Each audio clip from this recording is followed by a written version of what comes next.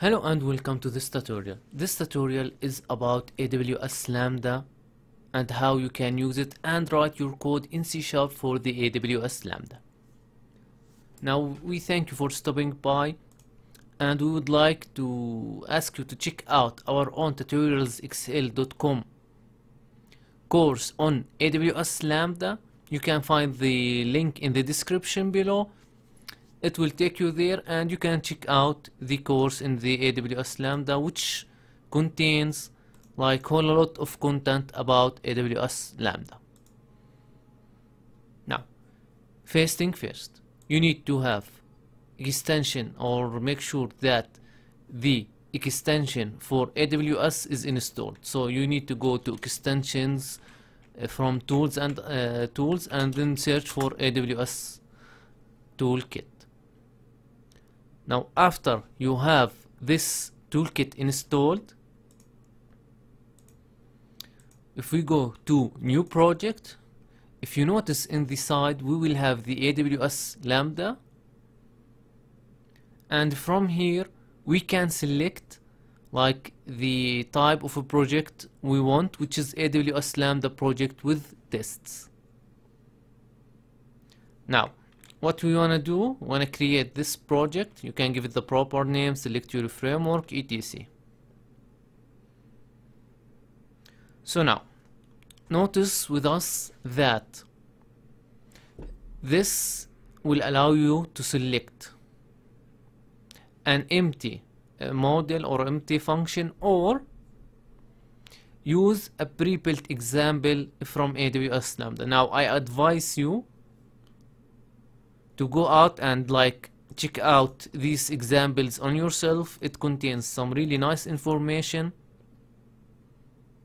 especially for those who wanna like work with AWS cloud services whole a lot.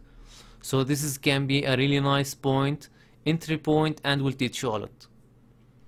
Now we will go with an empty function and we're gonna hit finish. Now Visual Studio is creating the project for us.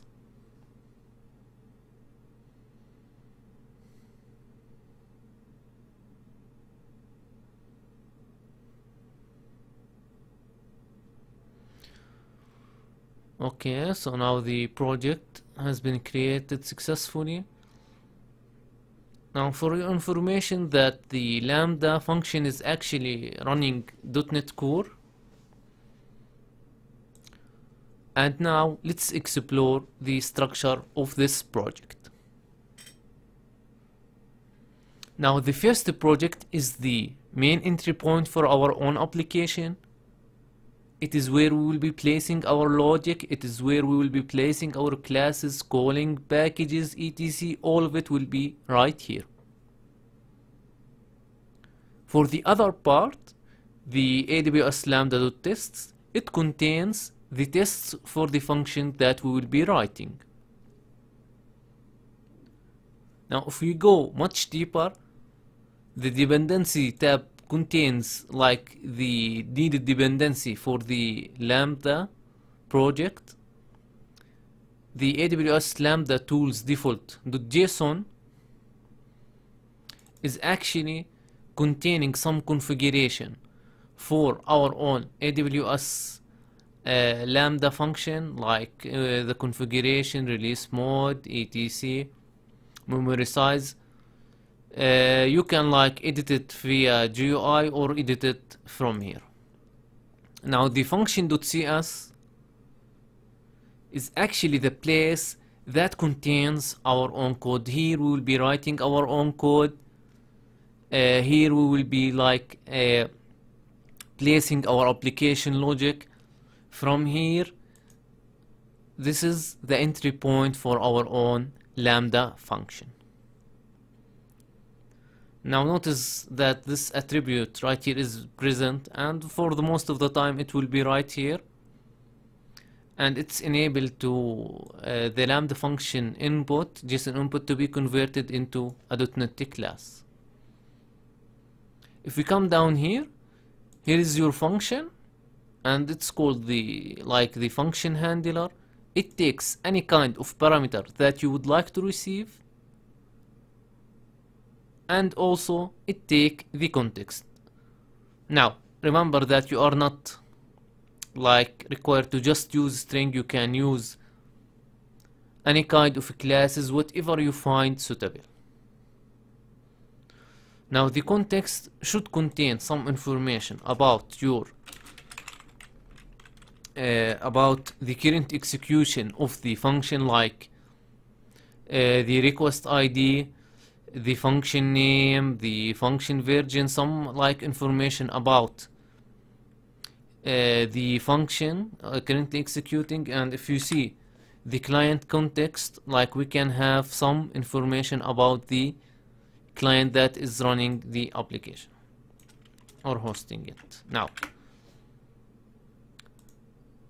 the readme.markdown is just only a small readme markdown file, contains some useful information for you to use the AWS Lambda project.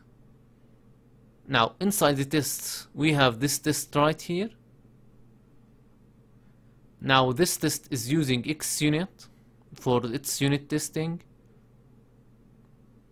and this is like the test function. You can add later on different test functions.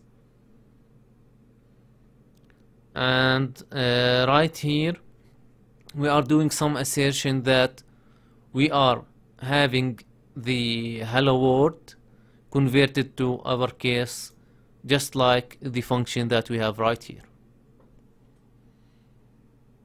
So we have talked about the AWS Lambda function, the project structure, and we have seen that the function handler is the entry point for the Lambda function, and it will contain our own logic. Now what we want to do, when I come down here, add a new class,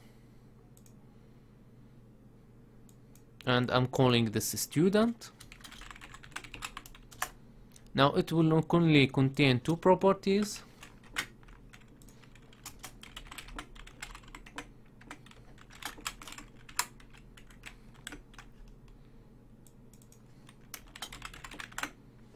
So we have the student class with the email and the name property. Now what I want to actually pass the object of type student to the input. Now you for sure you can change the name of the parameter, but I'm leaving it like this for this demo. Now what I want to do the following. I will use string interpolation to get the data that is sent to me and give like the email, oh I'm sorry, actually the name right here, and the email.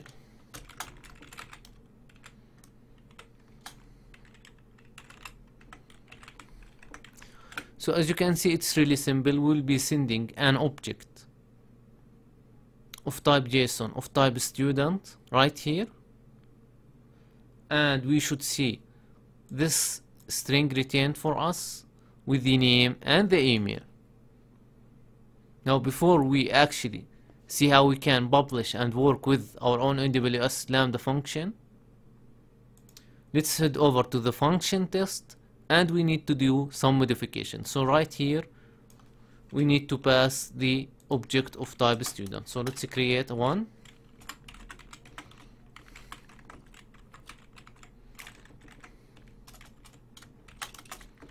and I'll just give it some dummy email.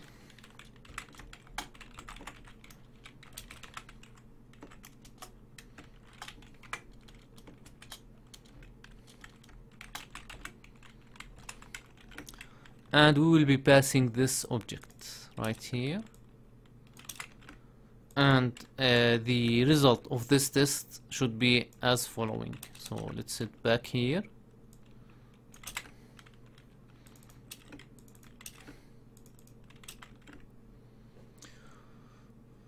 So we should see the names like this, not uppercase. We actually should say result, just a small naming for convention. Now if we head over to the test explorer and run the selected test,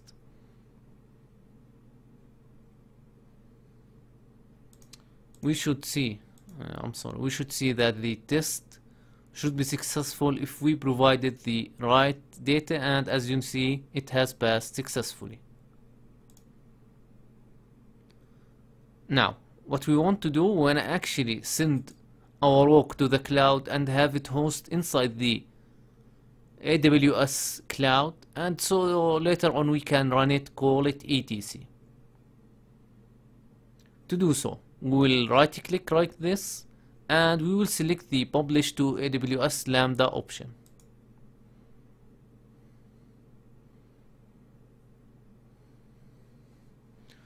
Now from here, we need to specify the name of the function, so I'm gonna call it tutorials XL. Now you can select the release mode or debug mode. You can change like whatever data you find suitable right here. You can select the region that you find suitable to have the Lambda function. It is, and we're gonna leave it by default, and we should hit next.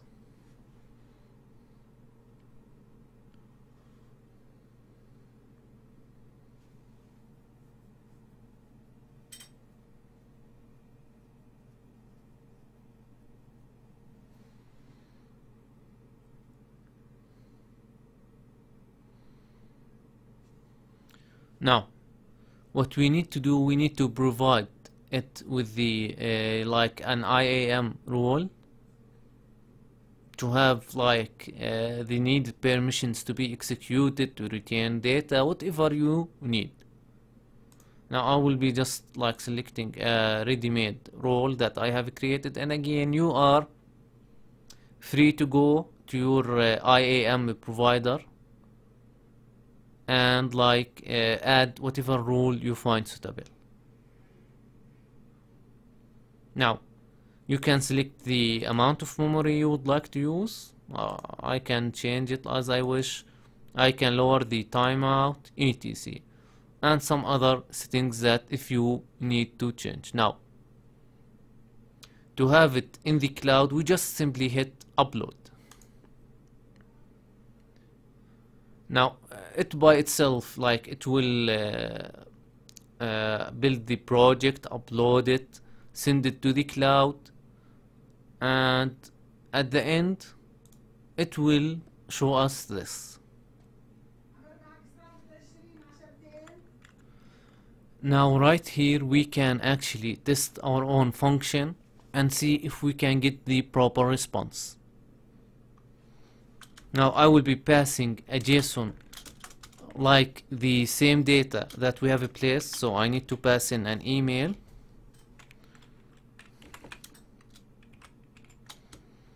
So I'm gonna say test at email.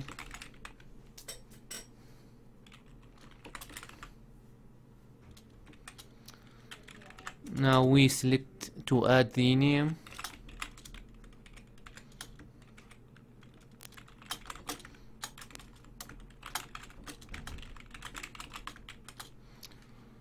Now we invoke the Lambda function that we have created.